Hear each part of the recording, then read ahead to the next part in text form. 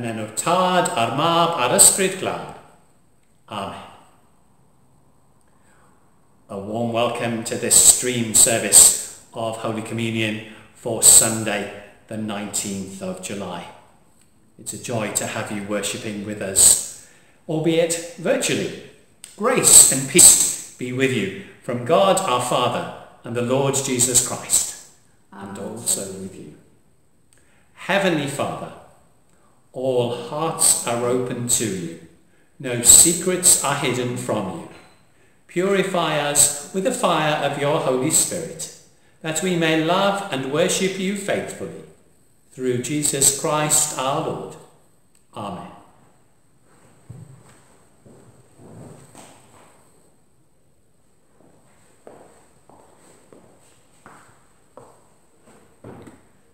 Lord, have mercy. Lord, have mercy. Christ, have mercy. Christ, have mercy. Lord, have mercy. Lord, have mercy. Let's confess our sins in penitence and faith to our Heavenly Father. Heavenly Father, we have sinned in thought, word and deed, and have failed to do what we ought to have done. We are sorry and truly repent, for the sake of your Son, Jesus Christ, who died for us. Forgive us all that is past, and lead us in his way, to walk as children of light. Amen. Yr holl alluog ddiw sy'n maddau I bawb sy'n wiredifeiriol, adeg ar hawddech, y rhyddhau o bechod, eich cadarnhau mewn daioni, a'ch cadw yn y bywyd tragwyddol, trwy Iesu Grist ein harglwydd. Amen. Glory to God in the highest, and peace to his people on earth. Lord God, Heavenly King, Almighty God and Father, we worship you, we give you thanks, we praise you for your glory. Lord Jesus Christ, only Son of the Father, Lord God, Lamb of God, you take away the sin of the world. Have mercy on us. You are seated at the right hand of the Father. Receive our prayer. For you alone are the Holy One. You alone are the Lord. You alone are the Most High, Jesus Christ, with the Holy Spirit, in the glory of God the Father. Amen.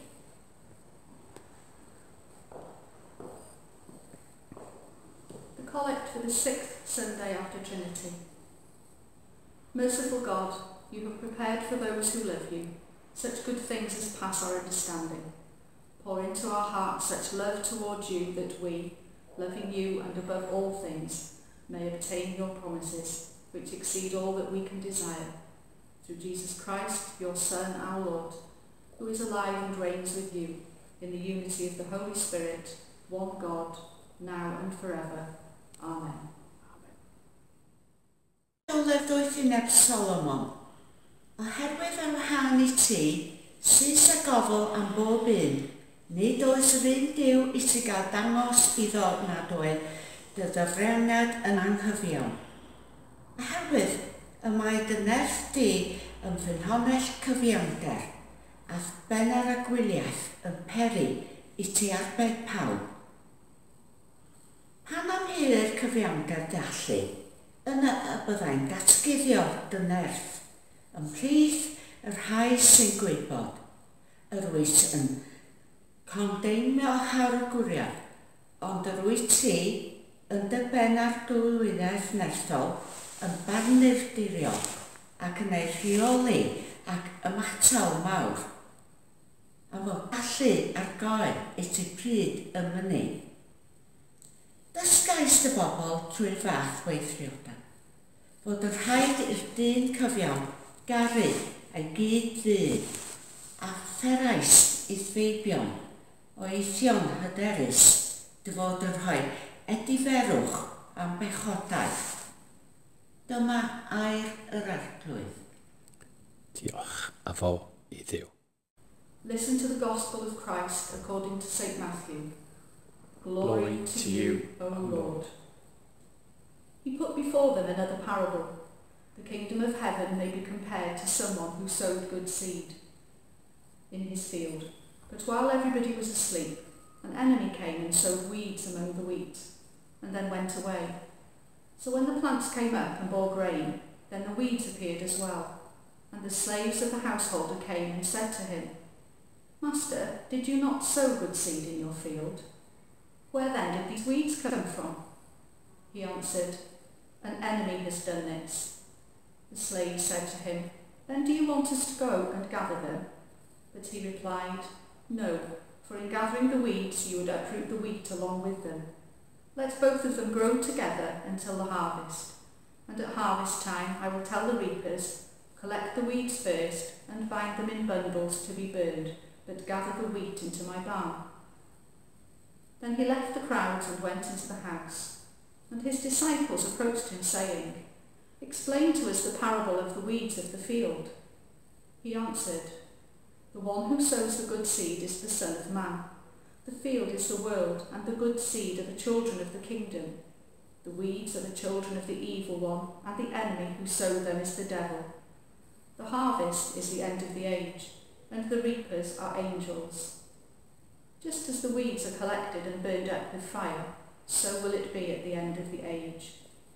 The Son of Man will send his angels, and they will collect out of his kingdom all causes of sin and all evildoers, and they will throw them into the furnace of fire, where there will be weeping and gnashing of teeth. Then the righteous will shine like the sun in the kingdom of their Father. Let everyone with ears listen. This is the gospel of the Lord. Praise to you, O Christ. God, a'r mab, ac yn erth yr ysbryd glân. Amen. For some reason, reading Jesus' parable, our gospel reading for today, took me back to my early teens. School holidays, 7 long weeks of doing nothing. Until my mother, as mothers do, found me a job. It was 2 or 3 miles away from home, and I used to walk there along the seashore, which took me about an hour each way, to cut the grass for an elderly couple who lived in a wonderful house right on the water's edge.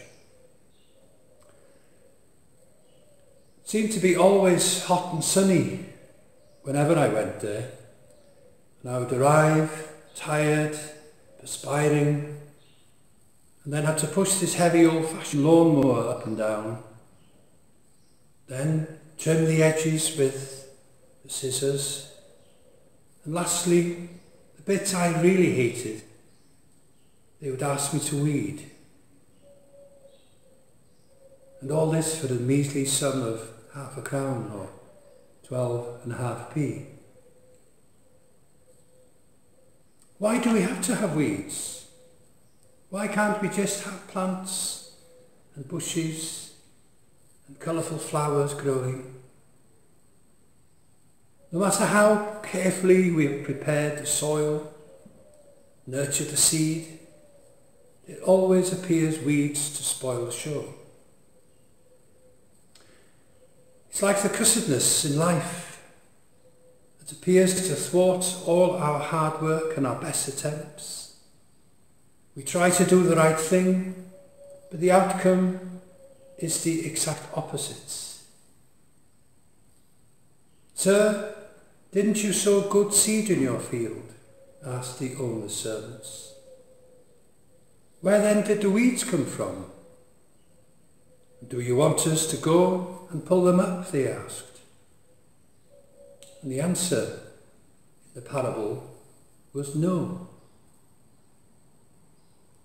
And so the weeds planted by the enemy were allowed to grow along with the weeds until they could be dealt with and separated at harvest time. I always thought that the difference between a parable and an allegory was that a parable had one clear, though disguised, meaning, whereas an allegory had several. So this parable of the weeds, as it is known, could then also be known as the allegory of the weeds, for it raises several points of discussion. And the first of those is for the church. You should never mix politics with religion, says the old saying. And indeed, society is quick to condemn the church if it dares to raise its head above the parapet on political issues like the ills in our society.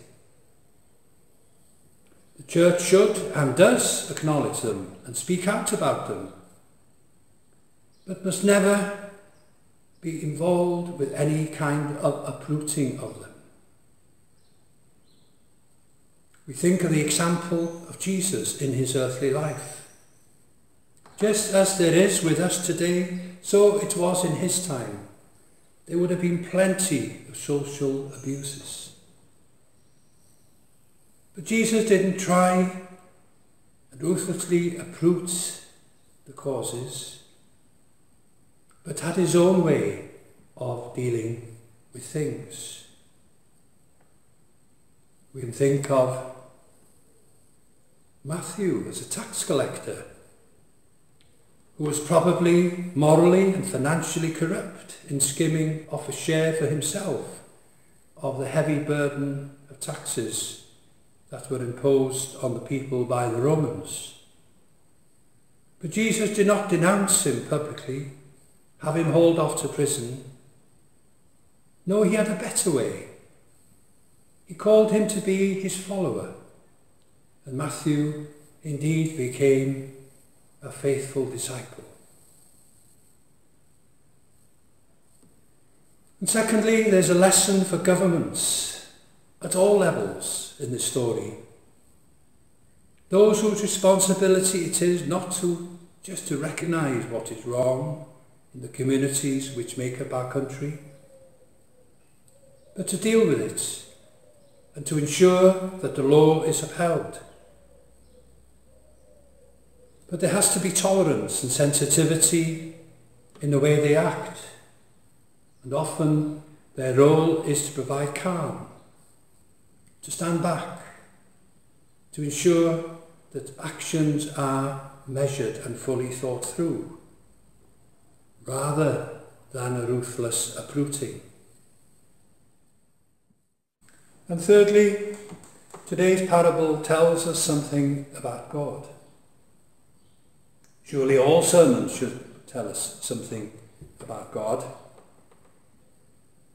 It tells us that God is not ruthless. We often mess up his plans for the world and fail to live as he would wish. But he's not ruthless.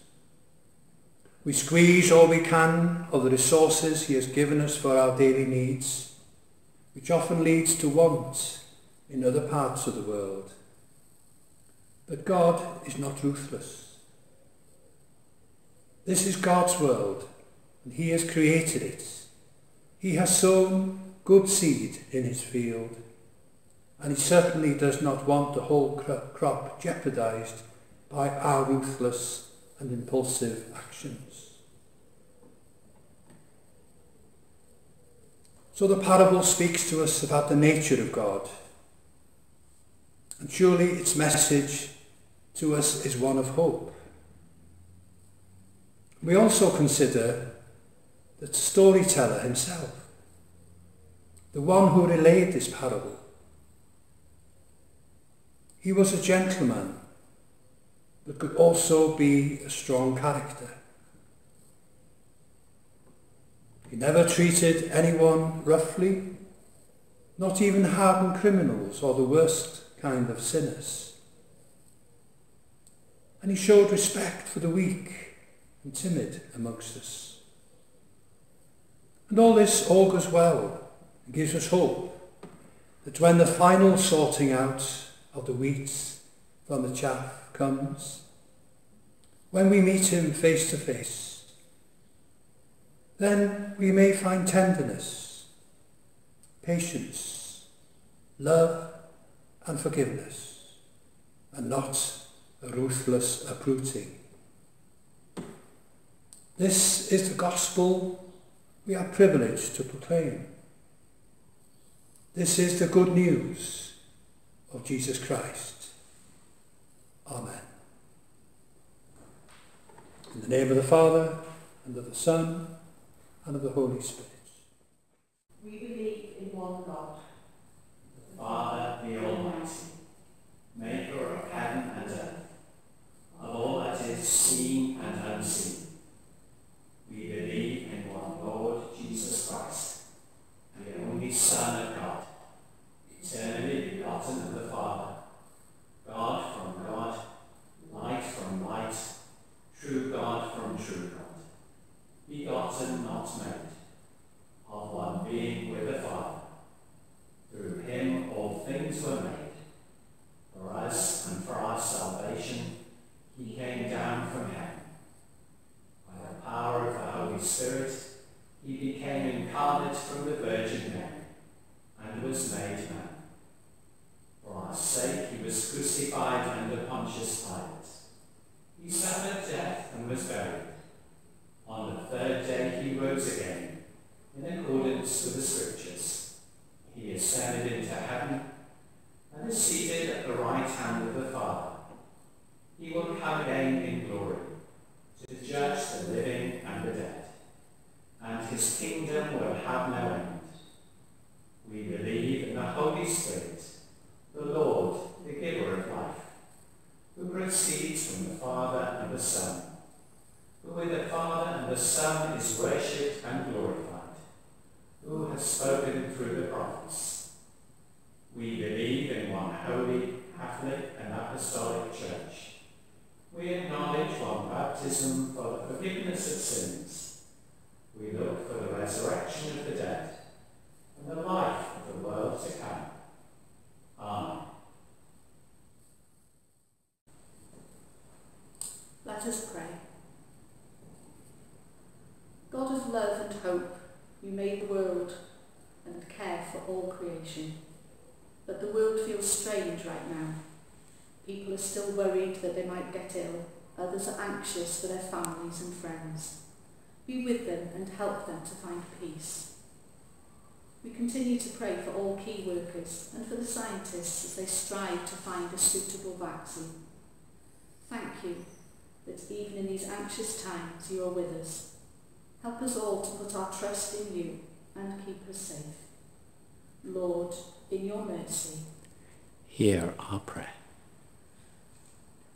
Loving God and Lord of life, we pray for the gift of courage to face up to and cope with illness, especially as the COVID-19 pandemic continues.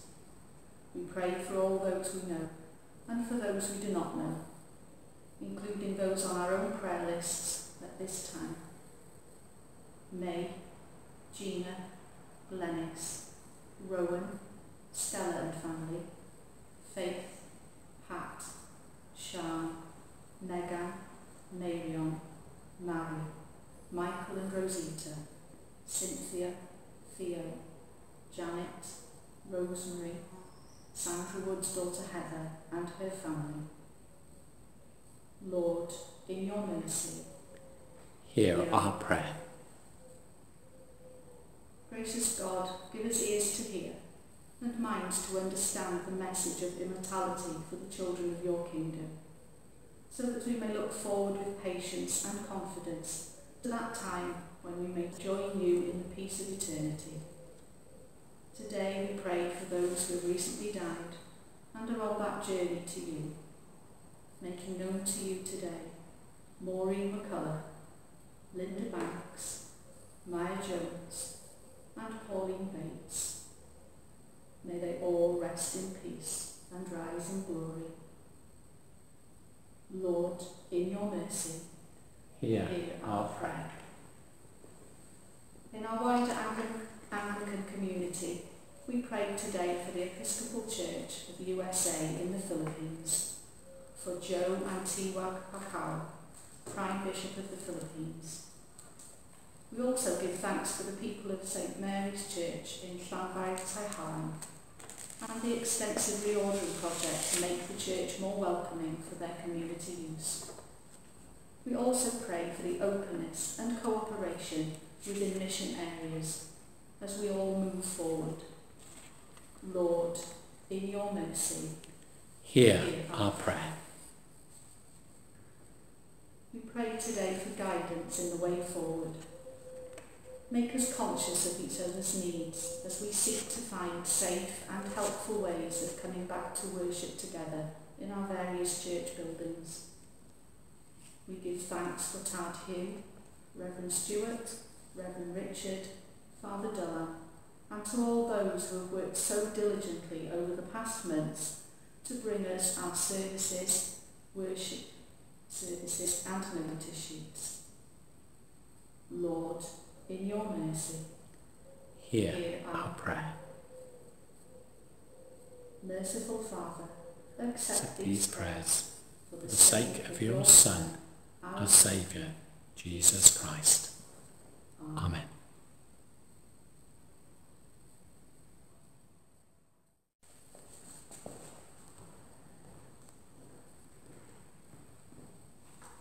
Jesus said, "This is my commandment, love one another as I have loved you."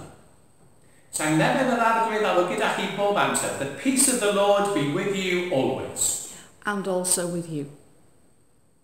I heard the voice of Jesus say, "Come unto me and rest. Lay down, O weary one, lay down your hand upon my breast." I came to Jesus as I was, so weary, worn and sad.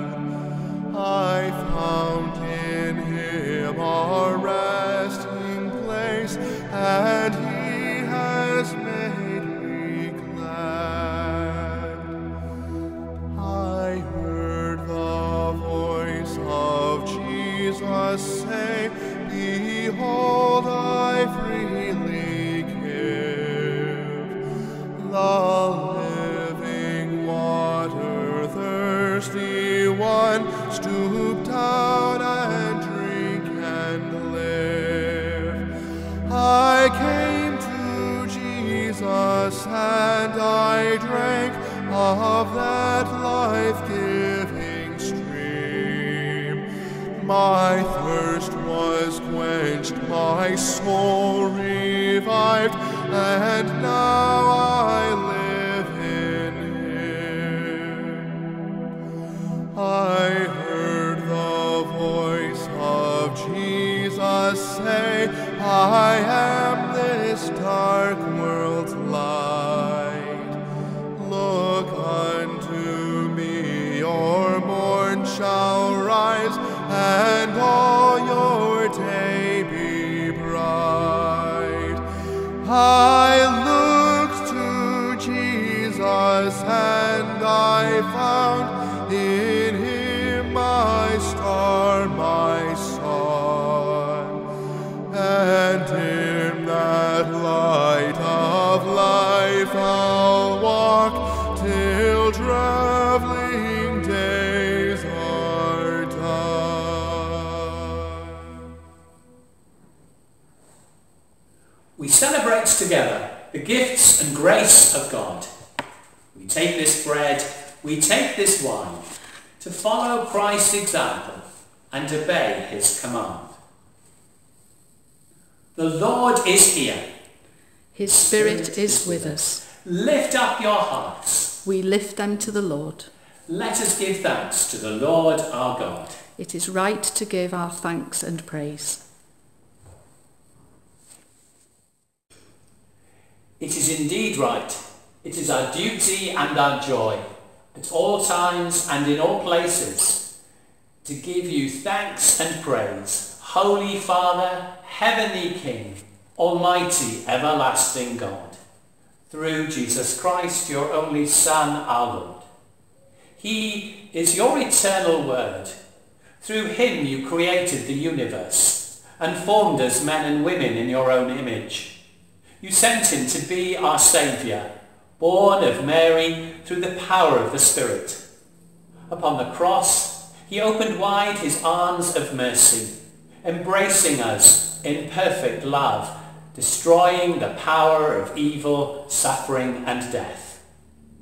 On the first day of the week, you raised him from the dead and opened to us the gate of everlasting life. Through him, you have given us your holy and life-giving Spirit and made us your own sons and daughters. Therefore, with angels and archangels and with all the company of heaven, we proclaim your great and glorious name, forever praising you and saying, Holy, holy, holy Lord, God of power and might. Heaven and earth are full of your glory. Hosanna in the highest. Blessed is he who comes in the name of the Lord. Hosanna in the highest.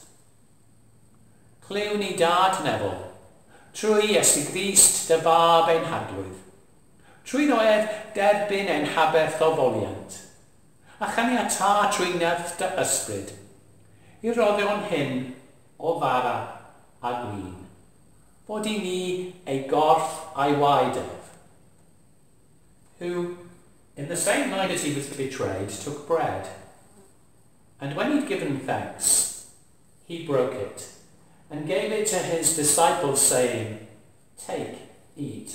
This is my body, which is given for you. Do this in remembrance of me.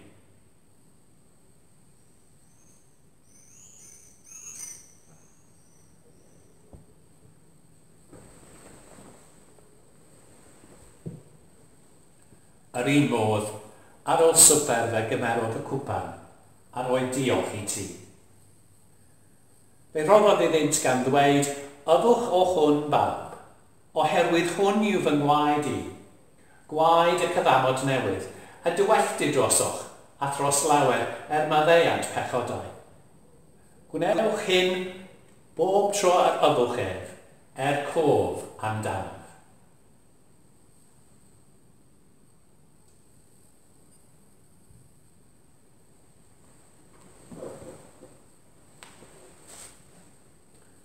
Let us proclaim the mystery of faith. Christ has died, Christ is risen, Christ will come in glory. Felly o dad, gan gofio angau achubol ac atgyfodiad dy faf, offrymwn I ti mewn diolch, y bara hwn, a'r cwpan hwn, dy rhoddion I ni. A diolchwn I ti am ein cyfri yn deilwng I sefyll yn dy wir a gwasanaethu. Anfon dy ysbryd glân ar bawb ohonom sy'n rhannu'r bara hwn a'r cwpan hwn. Cryfha ein ffydd. Gwna ni'n un, a chroesawan ni a'r holl bobl I deyrnas o goneddus dy fab. Through him, with him, in him. In the unity of the Holy Spirit, all honour and glory are yours, Almighty Father, forever and ever. Amen.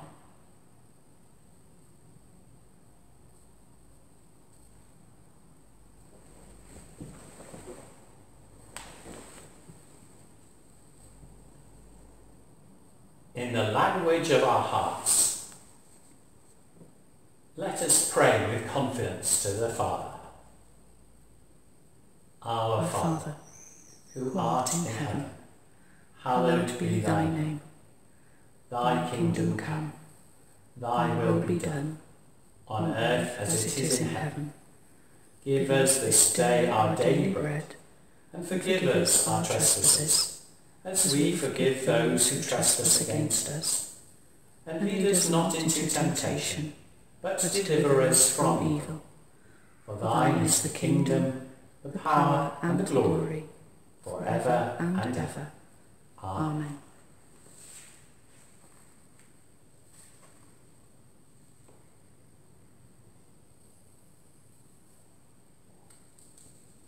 break this bread to share in the body of Christ. Though we are many, we are one body, for we all share in the one bread. Lamb of God, you take away the sins of the world. Have mercy on us. Lamb of God, you take away the sins of the world. Have mercy on us. Lamb of God, you take away the sins of the world. Grant us peace.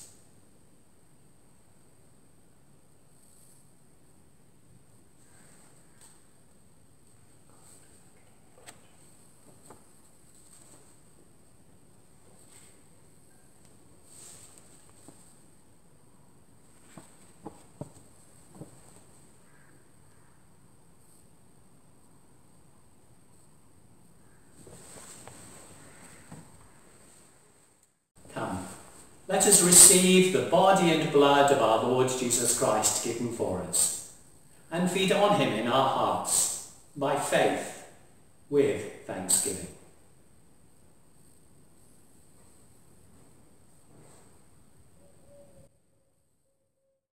A form of spiritual communion. Lord Jesus, I believe that you are truly present in the Holy Sacrament. And since I cannot at this time receive communion, I pray you to come into my heart. I unite myself with you and embrace you with all my heart, my soul, and my mind. Let nothing separate me from you. Let me serve you in this life until by your grace I come to your glorious kingdom and unending peace. Amen.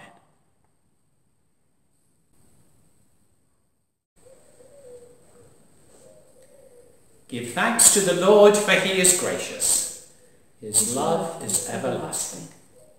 Eternal God, comfort of the afflicted and healer of the broken, you have fed us at the table of life and hope. Teach us the ways of gentleness and peace, that all the world may acknowledge the kingdom of your Son, Jesus Christ our Lord. Amen. God of our pilgrimage, you have led us to the living water. Refresh and sustain us as we go forward on our journey. In the name of Jesus Christ our Lord.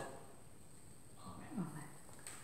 And just before we go forward on our journey, may I thank Martin for preaching to us, Harv for reading for us, and Elaine for deaconing and leading our worship and reading the Gospel, and you all for joining us. Let's hope very soon we'll all be able to worship in our churches, or you'll be able to watch a live service being streamed directly to your technology. The Lord bless you and keep watch over you. The Lord's face shine on you and be gracious to you. The Lord look lovingly on you and give you peace. A bendith Diw holl a lluog, a tad, a mab, a'r ysbryd glân, a fon eich plith, ac adrigo gyda chwi yn wastad. Amen. Go in peace to love and serve the Lord. In the name of Christ.